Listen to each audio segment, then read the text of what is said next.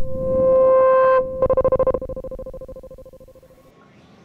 hello Gearsltuz, this is Jan reporting from the Superbooth, and I'm here with Hugo from 4MS, and he's got a couple of really cool modules. I'll give him the mic. Hi, Hugo Paris here at Superbooth with 4MS Company. Hello Gearsltuz. I'm going to be showing the new Spherical Wavetable Navigator by 4MS, starting with a jam and then checking out some sounds and features.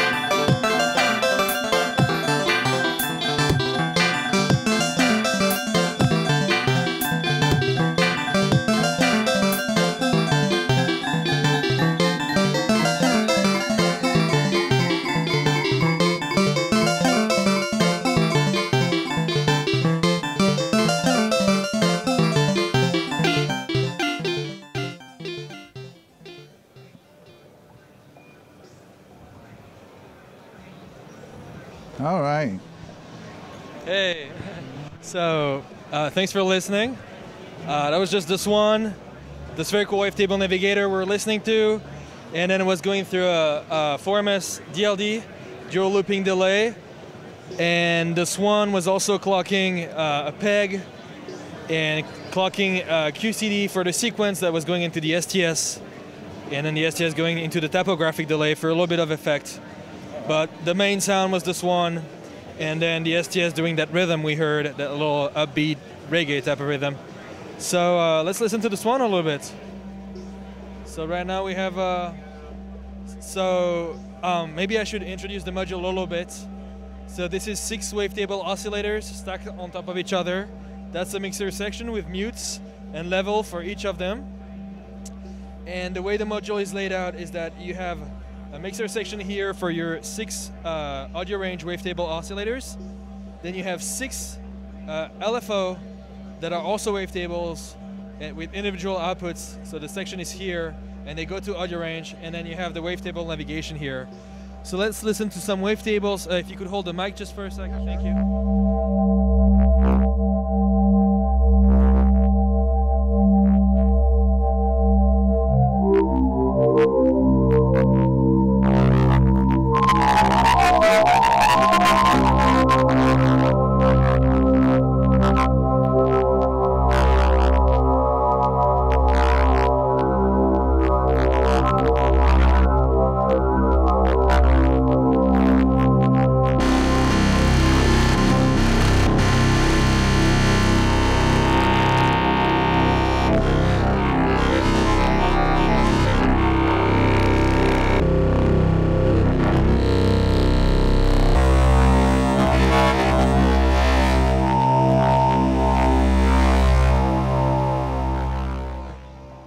all this is automatable with the onboard LFOs.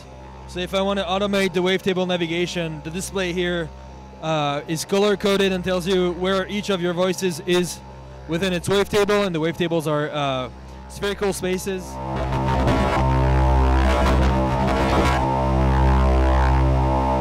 I'm using the internal LFO to browse the wavetables.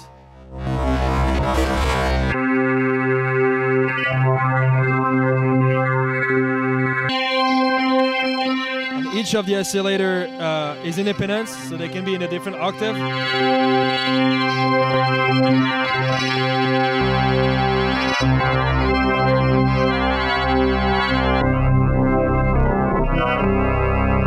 They can also alias. You can go really high up there and get really harsh sounds if you want to.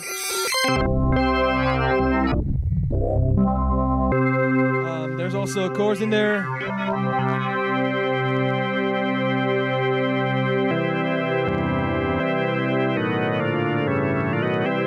Which can then be transposed.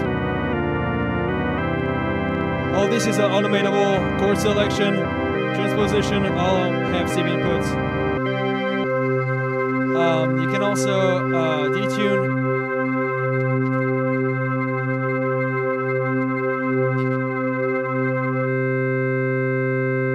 So now they're all in tune with each other, and then I can detune them and have them phase with each other.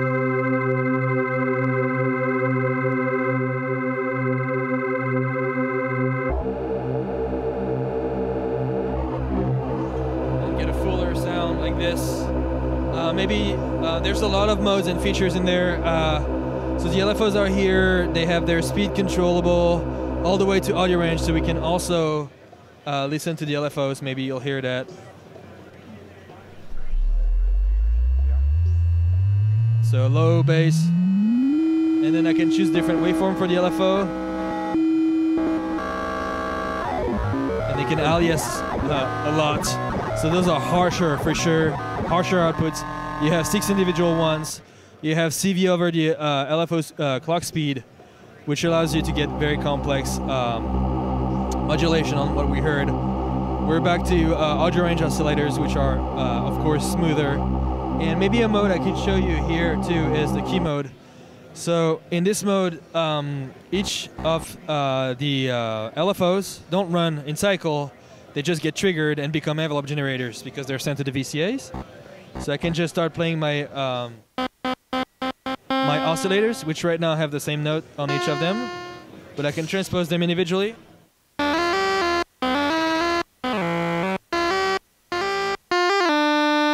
now I can play it like a keyboard. But one thing that's also interesting is to use an LFO. And in this mode, whenever a note crosses its quantization step, then it triggers the envelope generator.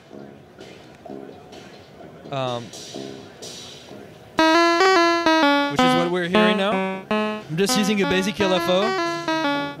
And then I'm going to switch it to minor scale, minor harmonic. So I can apply the same thing to the main transpose here, and we're going to get chord.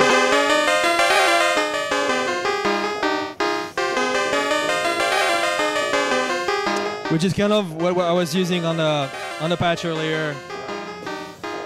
So that's a good way to automate music creation. And also, if you change your LFO shape, you get completely different results. And by changing the transposition of each voice, you change when it gets triggered, so you get different rhythms. That's more in depth, but it changes where you are based on your quantization step, and so it's going to trigger at different spots. Yeah. Thank you very much. Awesome module, and looks like a very flexible module also for West Coast synthesis. Yeah, absolutely, yes. And it's also very useful because it's capable of working on its own. You have an interface you can play. You have 6 sound sources, so it's polyphonic. You also have very complex sound generation. So you can create drones, you can create sequences with it. I didn't show that, but The LFOs can be in trigger mode and be sent to the VCA, so then you have a sequencer on board, all on board. All I've done so far was just with this one module. And with the LFOs on board, you can automate itself, so you can really be creative with a small footprint in your system. All right, thank you very much. Yeah, thanks for having me.